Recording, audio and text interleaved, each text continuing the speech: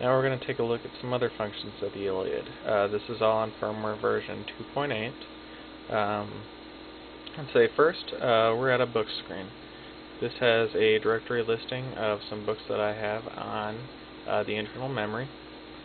You see, most of these are just named with the file name, and that's what it is by default. The top one here was one that I have tagged myself. Tagging is a fairly easy process. All you need to do is the tag button down here, and then click the document that you'd like to rename, and here it will open up the tag screen. And there, just select in there, and backspace a couple of characters, and you can type the author in here. I like the title up top, the author down at the bottom. Just use the keyboard if you wish, or they do have a write pad. And a couple useful symbols on the side here. The period, slash, colon, whatnot. It has pretty good handwriting recognition. Would be a little bit better if I was using one hand to hold the iLiad, but that is as such. And you just hit the tag button again to save that tag you created. And I actually hit the keyboard button, which removed the keyboard from the screen. As of now, there is no calibration for the stylus. They are planning that for a future version though. I just tapped the document that I wish to open. Keep in mind this is the first time that I open the document.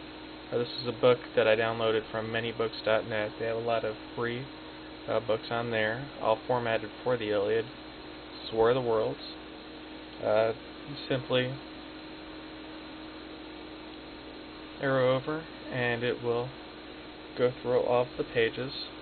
It's fairly quick, not even really noticeable or annoying as it was with the earlier versions.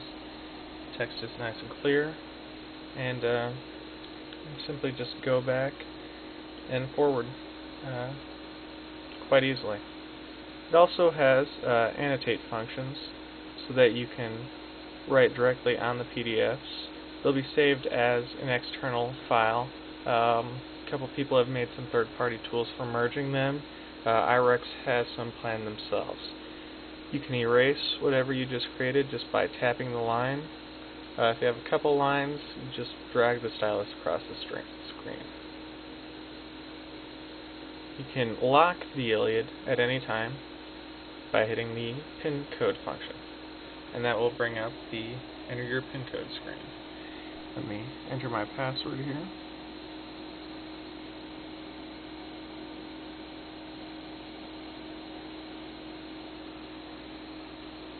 Put all 4 characters and submit, and it unlocks and goes back to your book screen. These are most of the new features of Firmware 2.8. It does have some other functions. Here I'm reopening that PDF. It'll take much less time once it opens for the second time. You can turn the screen. Also, it offers a zoom function, so for those who have really bad problems seeing, make it quite large.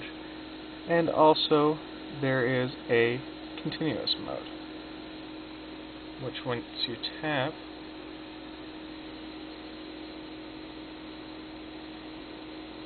well, that was not continuous, that was fit to screen. This is continuous mode, where it will keep going and keep all the pages attached and allow you to just page through them. It works especially well when you're zoomed in, and it'll show you the page break right there, and you will be able to just read your book. There's quite a bit more page flipping involved when you're zoomed in this far, but for those who have problems seeing, it works out quite well. And that is all for the functions of PDF.